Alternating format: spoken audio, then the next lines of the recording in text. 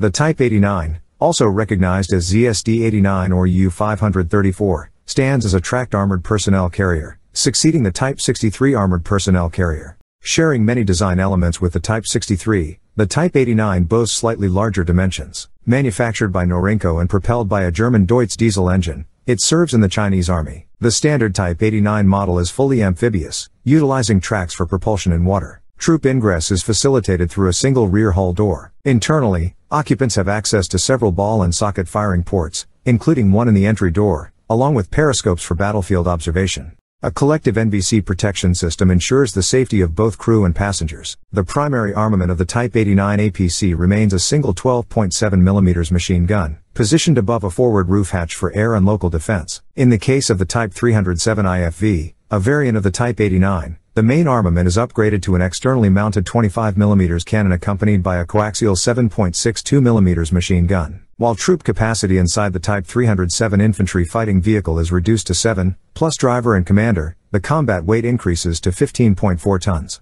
Another variant is the HJ-8 anti-tank guided missile carrier, equipped with a 4-missile turret launching system akin to the earlier Type 63 APC. Additional missiles are stowed inside the hull for reloading once the turret is lowered into the raised roof superstructure at the rear. Various Type 89 extended chassis variants exist, featuring an extra road wheel. These include armored recovery vehicles, ambulances, and command vehicles. Notably, there was an attempt to create a light tank version of the Type 89, integrating a complete turret from the Type 63A amphibious light tank. Initially revealed in 2008, this vehicle saw limited success, with only one prototype constructed. Subsequently, a light tank version based on the armored personnel carrier was explored. In 2014, the ST-2 light tank was unveiled, utilizing an extended hull from the Type 89 with an additional road wheel, along with a 105 mm turret sourced from the WMA-301 or ST-1 fire support vehicle. The Type 90, or YW-535, represents an improved iteration of the Type 89, featuring a slightly altered hull shape with vertical sides and sloping upper walls. This armored vehicle was purportedly developed specifically for export purposes.